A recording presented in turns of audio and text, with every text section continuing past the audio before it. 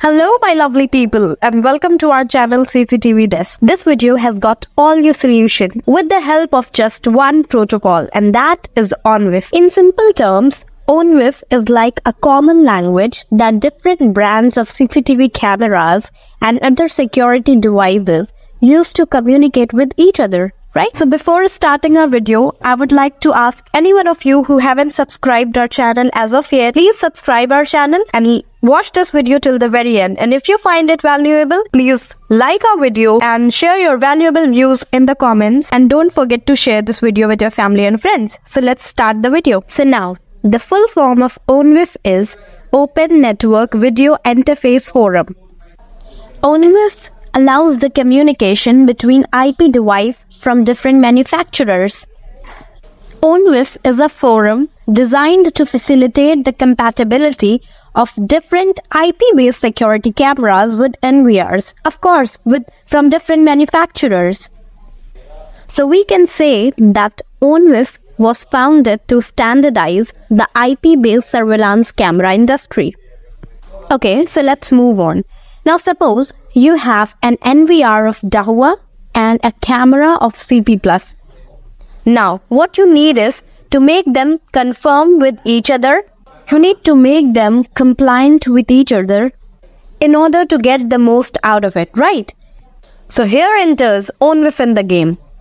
Now ONVIF connects these two with each other so that you can enjoy the best of both without concerning yourself with their varied manufacturers. Let's understand this middle ground, this compatibility that ONVIF provides with an easy to connect example. Suppose you bump into a person who belongs to like a different part of the world, and obviously they would speak a different language than yours. Suppose they speak Turkish and you speak Hindi.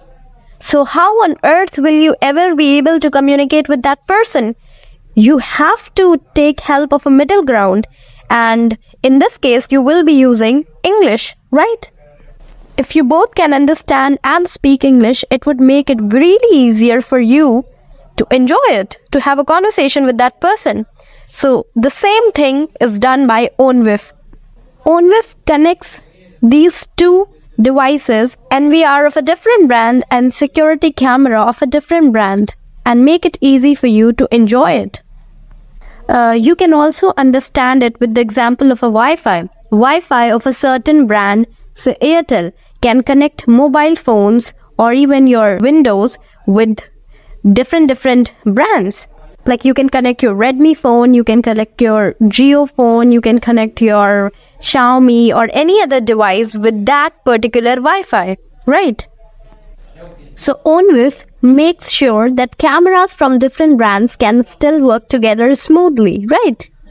When you see a sticker of ONVIF compliant on a CCTV camera, it simply means it can work with other ONVIF compliant devices and software, even if they are made by different companies. For example, you can use a camera from brand X with a recording system from brand Y without any problems. And here your brand X can be Dahua, can be Hikvision, and your brand Y can be like CP+, Tapo, anything. ONVIF provides you this freedom to mix and match different CCTV cameras and other security devices based on your needs and budget, right?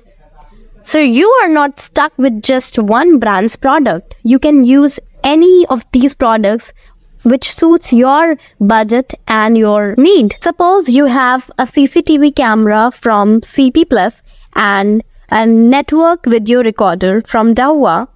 If they are both ONVIF compliant, they can easily talk to each other. You can even view and record footage from the camera using the recording system, just like how you can watch videos from any phone on any TV with HDMI. I hope you get it. Now you cannot do alone with ONVIF. You need to know certain things about ONVIF Profiles, right? ONVIF Profiles, it is a mixture or a set of features that must be supported by a conformant device and client. For example, let's say the profile G, it ensures that a client that confirms to profile G will work with the device that also confirms to profile G, right? So profiles are sets of specifications that define the functions and interoperability requirements for different types of network-based video devices such as security cameras, video recorders, access control systems, and much more. These profiles ensure that devices from different manufacturers can work together seamlessly within a surveillance system. So there is a total of 7 profiles, and these are Profile A, Profile C, Profile D, Profile G, Profile M, Profile S, and Profile T. Now, Profile A is used for access control configuration, which means it will help you in giving access. Profile A will help you in configuring access rules, credentials, and schedules. It will also help you in retrieving information, status, and events. It will also help you in assigning access rules, creating schedule, and again granting and revoking credentials. Profile C helps you in dealing with door control and access control functions in addition to video streaming function. So it will enable an integration between CCTV systems and access control systems. Profile C is also responsible for event and alarm management. So let's move on to Profile D. Profile D is used for access control peripherals. It is also responsible for actions such as locking and unlocking. Profile D also specifies the interfaces for peripheral input devices and output devices.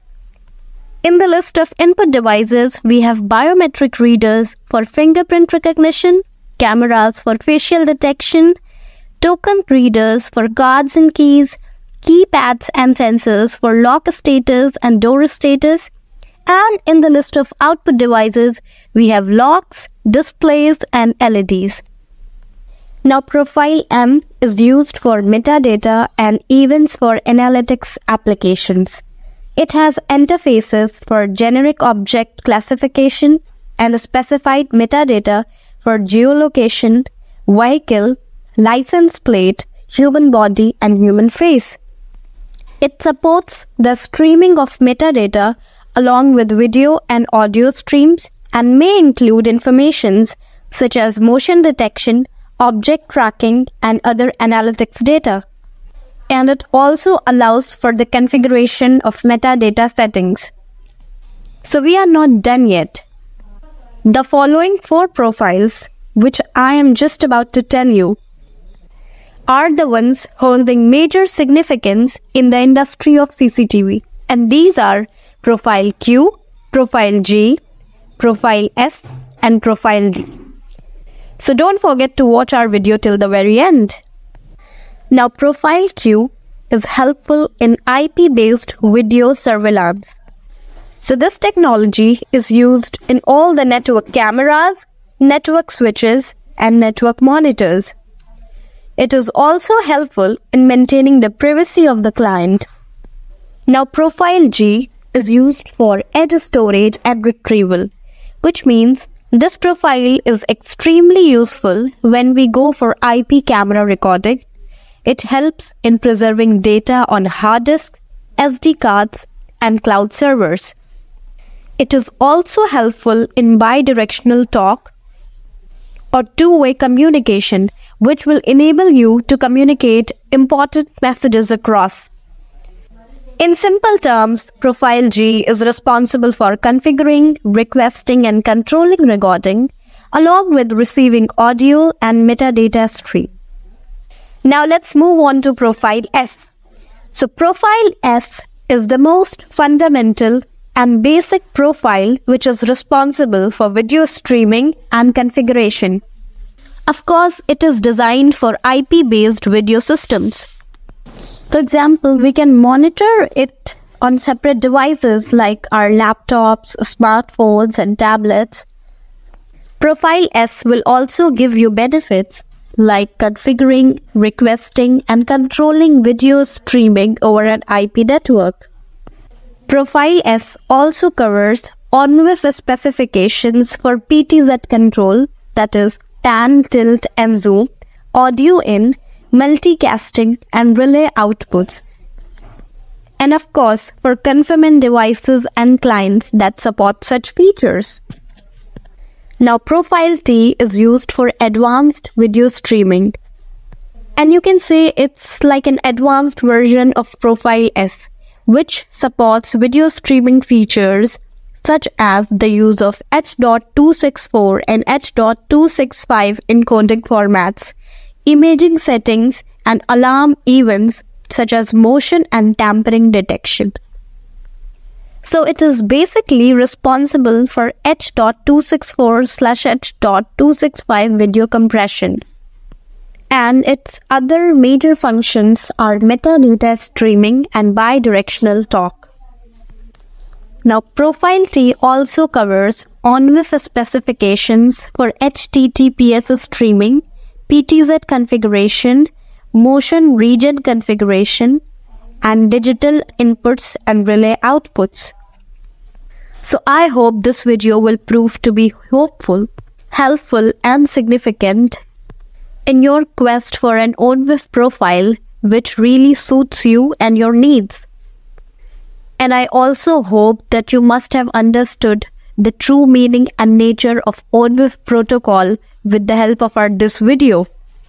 So if you find our video helpful, please leave your valuable comments below in the comment section. And don't forget to like, subscribe, and share our channel with your friends and families.